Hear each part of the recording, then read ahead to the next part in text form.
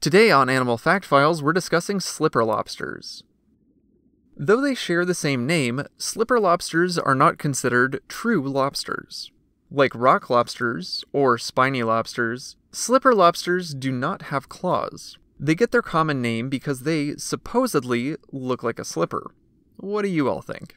Slipper lobsters are also known as shovel-nose lobsters. They get this name from the shape of their heads. The front, or shovel-like part of their head is actually a second set of antennae. They have long, spindly antennae like true lobsters, but this second set is enlarged and flattened, giving them a unique appearance that's specific to them. Slipper lobsters use their antennae to sense their surrounding environment.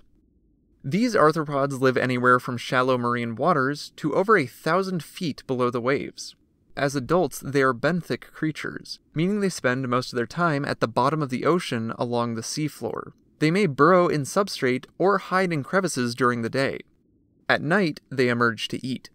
An adult slipper lobster's diet consists of mollusks like oysters or sea snails, as well as echinoderms and cnidarians like sea anemones. As larvae, they eat zooplankton. What's fascinating about their larval diet is they eat gelatinous zooplankton, sort of like adult jellyfish, that have stinging cells. These may then be incorporated by the slipper lobster larvae to make them toxic. Another cool part about their larval stage includes observations of them actually riding these zooplankton to conserve energy as they travel through the ocean. Slipper lobster larvae are pelagic, meaning they live in the ocean's water column. They may experience vertical migration like we discussed in our Nautilus episode. As they get larger, they're more likely to start settling on the seafloor.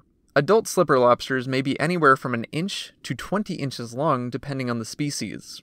Around the world, there are somewhere around 90 described living slipper lobster species.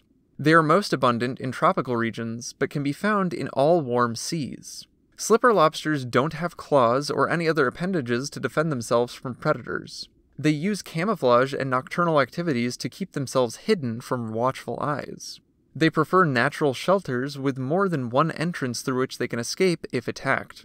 Slipper lobsters are able to swim backwards using their strong tails. When they are taken, their predators include fish like triggerfish and wrasse, as well as octopods. Humans also eat slipper lobster, though they aren't currently considered as economically important as their true lobster relatives.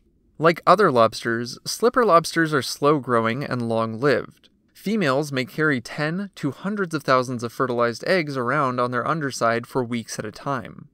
The process from egg to adult may take a few months to 8 years depending on the species, and there isn't much information on how long they can live. For more facts on slipper lobsters, check out the links below.